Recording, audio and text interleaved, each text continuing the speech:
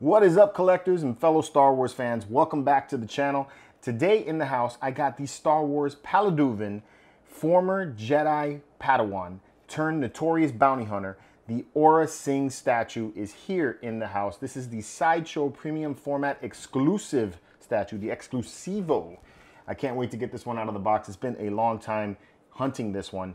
This is a hard one to get. And she's a bounty hunter. She's the one that trained Boba Fett. So I was like, gotta have this one because I'm a huge fan of Boba Fett. I was finally able to get this one from my friend Junior, so thanks, buddy, for hooking me up with this one right here. It's because it's going for quite a bit of money on eBay. They hardly ever show up, and when they do show up, people want crazy money for it. So it's a hard one to find, especially the exclusive version if that's what you want to get. So if you guys are into Star Wars like I am, make sure you check out the Hyperdrive channel that I have. You can follow my exploits on there. I do a lot of Star Wars collecting. We talk Star Wars news, go over comic book reads, you know, rumors and all kinds of stuff like that. If you're into that kind of stuff, go and check out the Hyperdrive channel. I'll leave a link in the description below for you guys to get to it. And with all of that out of the way, I want to get this thing out of the box. It's been a long time in coming, so let's do that. All right, so there she is inside of the foam. It's only one layer, so not too complicated of a piece to put together. You got her hair right there. You got her gun. You got some extra parts, the base itself, and then you have her body.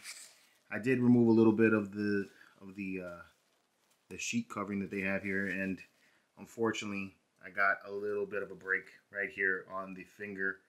So that kind of sucks, but it's nothing that I can't fix. So I'll try to get that fixed here. Hopefully nothing else is damaged. I'm trying to see around, I don't see anything else. She does have a pretty awesome looking face.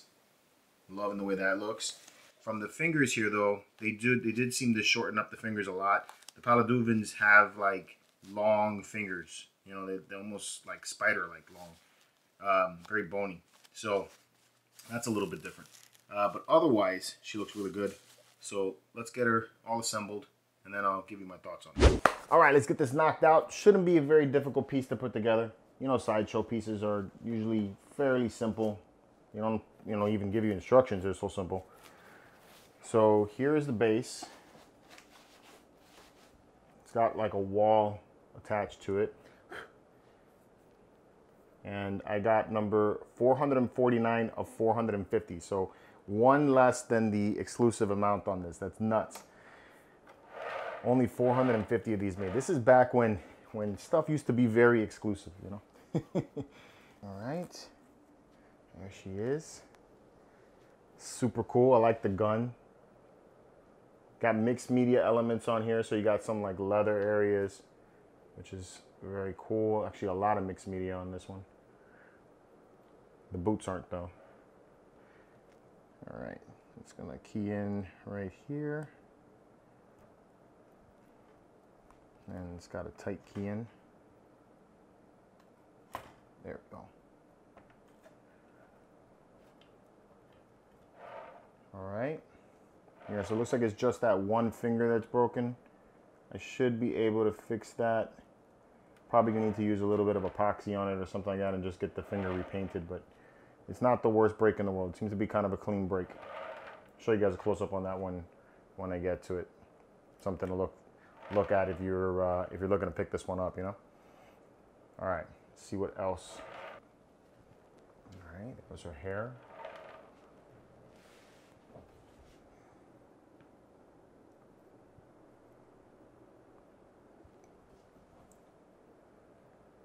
Okay. Dope. Has a little antenna that sticks right here in her head. Look at that. It goes the other way. Huh. A lot longer than I thought. I don't really know which way that goes. I'll have to look at the picture. See how that actually fits in there. So she got a big rod sticking into her head. So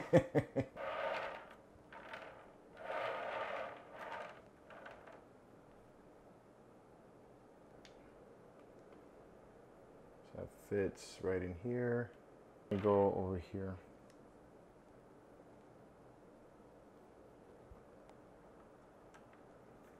Maybe that goes up like that. Pouch goes up in here. Ah, this probably goes over here.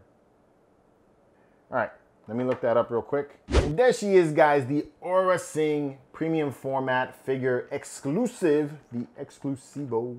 Let me spin this one around here so you guys can check it out. Check her out for all of that she is, all of her glory.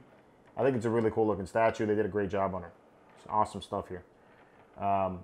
Mine is aged, you know, aged for perfection, but it does have a little bit of flaws now that it's been aged. Of course, I told you guys when I was unboxing it, there is a crack here at one of the fingers, which I'm gonna have to get repaired. But also I noticed that there's some kind of like clear drop or something like that. I don't know if it was glue or if it was, you know, clear paint or whatever, but it's on her shoulder pad, on her shoulder blade. So gonna have to get that fixed. And then there's some scratches here on the wrist. So I'm gonna have to get that fixed as well. So considering that I'm gonna have to repaint that anyway, and probably just gonna get that other stuff, you know, touched up too, just to give her that, you know, perfect, like new out of the box, as new as you can get from Sideshow type of look. So this is the exclusive statue, like I said before. Only 450 of these were made. This one is number 449. It comes with this briefcase. That's what you get for the exclusive. And inside of the briefcase are these lightsabers. So that's pretty awesome. I think this is a really cool addition. I do wish that it would sit on the base. This is one of those things that Sideshow does where it just sits out, you know, out in front of your statue, kind of like an afterthought. Back then they weren't charging more for exclusives, so I don't know why they just didn't, you know, find a way to put it on the base somehow. But maybe you can just slide it here like that. You know, I could display it like that. That's kind of cool, closed. You know, but then you don't see the lightsabers. When you have it open, I kind of wish that it was a little bit of a stop to it. You know, like maybe like if it would stop like that, so that way it's a little more apparent that it's part of this statue, rather than it just laying on the table like that. Because then it just looks like, you know, you left something on top of the table, kind of messy. That's why I don't really like proximity bases too much. They're kind of strange to me.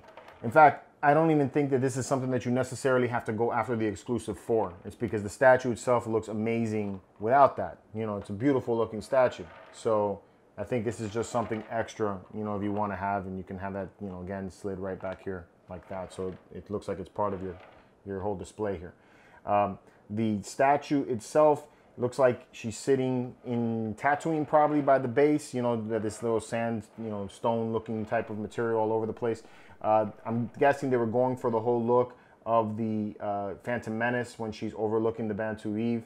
So I think that's what they were trying to go for. This is like her look from that movie. Even though she was in the Clone Wars animated series, it doesn't give off the vibe like the Clone Wars animated series. So there's that. Lots of nice texture in the base, which I think is great. I love this piping that comes out and everything. Again, I'm not sure if that goes up like this or not, but it's weathered really nicely and painted very well. So I love that. Looks great. There is some mixed media elements in this. Actually, a lot of mixed media elements in this one. And that's indicative of the older premium format statues that used to come out from Sideshow. They did a lot of mixed media parts. So when you get this statue, you're going to have a mixed media undersuit. You're going to have this leather or pleather type of belt material. That's where that goes, and it's very thin, similar to like what I saw on the Aayla Secura or even the Shakti statues. So they were very thin material, but still very nicely detailed. I like that you got the belt holes and stuff like that.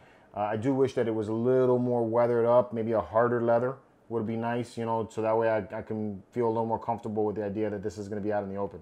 I feel like at some point that's going to deteriorate. The details here, like the chain is nice. I love the way the guns look. They got that old Western vibe to it. They do not come out of the gun holsters. There's no buckles here for you to pull out, to pull those out to see them closer, so don't try to do that. I like that you have this really nice long rifle.